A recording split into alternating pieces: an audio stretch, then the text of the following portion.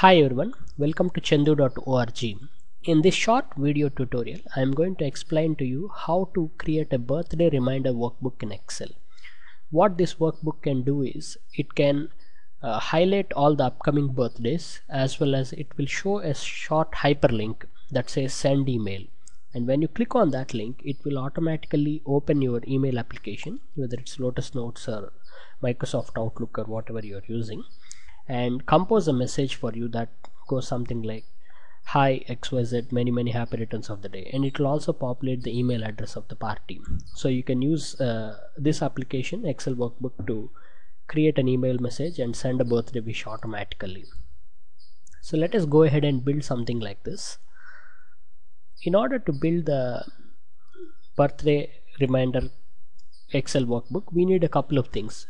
The first thing that we need is what will be the mail subject in case if we choose to send the email. So we will put the subject of the mail in the cell C1. Let us say many happy returns of the day. This is the message of our subject, our email, and then the body of the message itself.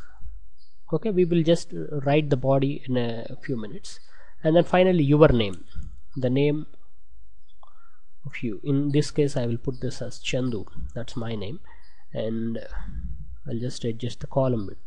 And of course we need to have a list of all the people and their corresponding birthdays as well as email addresses. So name, sorry for that, name, birthday, email address. Okay, and then I will use this cell, this column here, to show the mail link. This is where we will load the email link whenever their birthday is happening.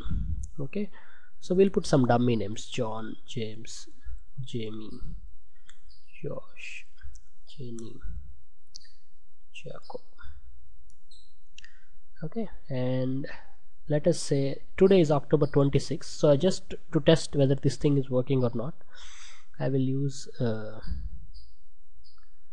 26/10/2010. I think this format is not recognized.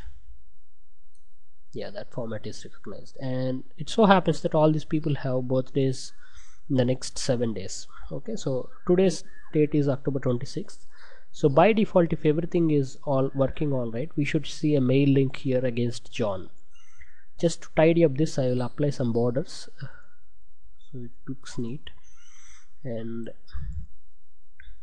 we will put some dummy email addresses. Okay, since I'm too lazy to even come up with dummy email addresses, I will just use a simple formula like this: mail.com. Okay, and then we'll just fill up this thing all the way. Okay, finally what we need is, we need to show a hyperlink whenever the birthday is today. So here there are three interesting formulas that we will be using. We will use the Microsoft Excel's if formula to check whether this date here is matching with today's date. So if formula will be used to check whether C7 is equal to today, and in order to get the today's date, we will use a formula called today. So the formulas that we are going to use are if today, and the third formula is called as hyperlink. Now this is an interesting formula just to show how hyperlink works. Hyperlink, link location. So you can use http chandu.org and then a friendly name, let us say cool Excel site, and a hyperlink will be created with the title cool Excel site, and when you click on it, the website will be opened in the default browser. Now, as some of you may already know, you can use different protocol. HTTP is what we use for websites, so we can use a similar protocol called as mail2. This is how it works, mail2, and you can put any address, let us say abc@mail.com, and just by putting that itself is enough. So send mail. Okay, a link will be created saying send mail. When you click on that, your mail application will be opened here. You can see that Outlook has opened with abc@mail.com in the to area.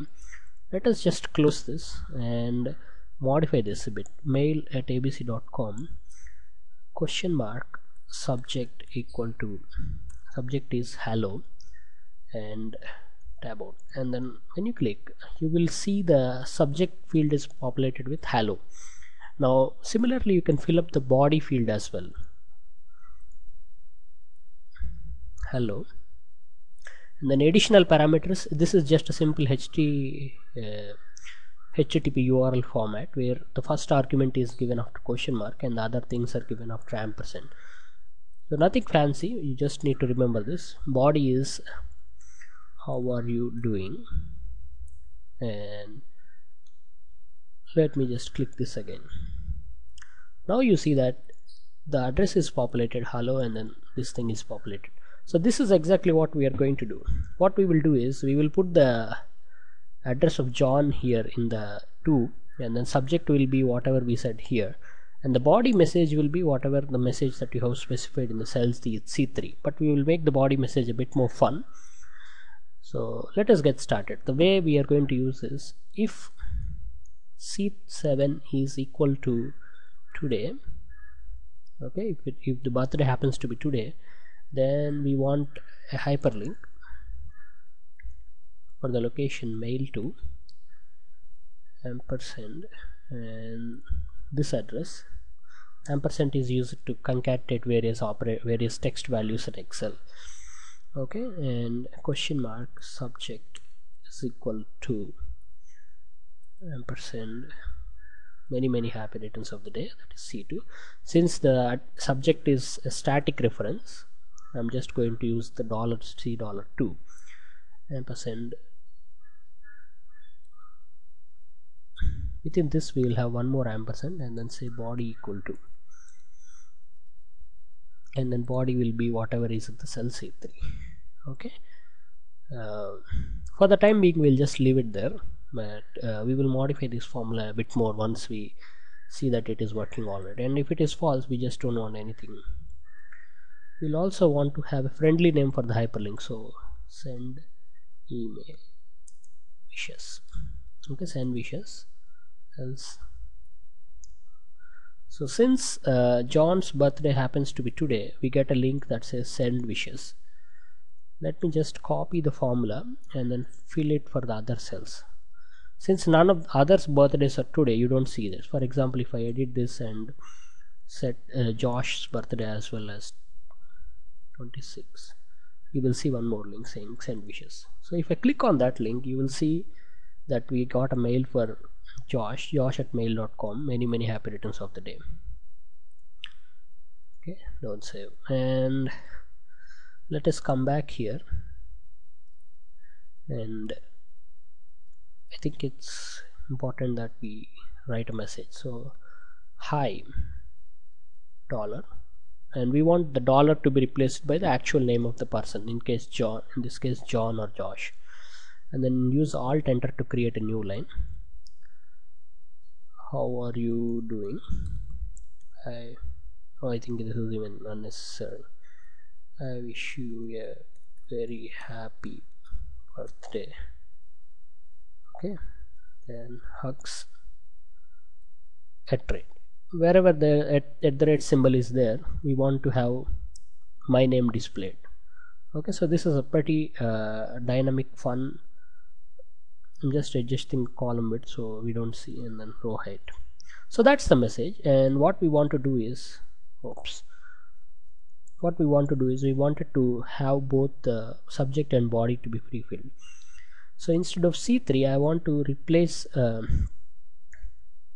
both my name and the party's name in this C3. So I will use the formula substitute C3 with wherever there is $, replace it with B7, the party's name, and then we will wrap this whole substitute in one more, and here the next time we will use, once that replacement is done, I want to replace the @ symbol with my name. My name is in the cell C4. Okay, I make it absolute, and for the time being we'll just leave it there. Okay, send wishes. Now as you can see, the subject message has come and both the name John and Chandu has come, but the thing is it was all crushed into one line.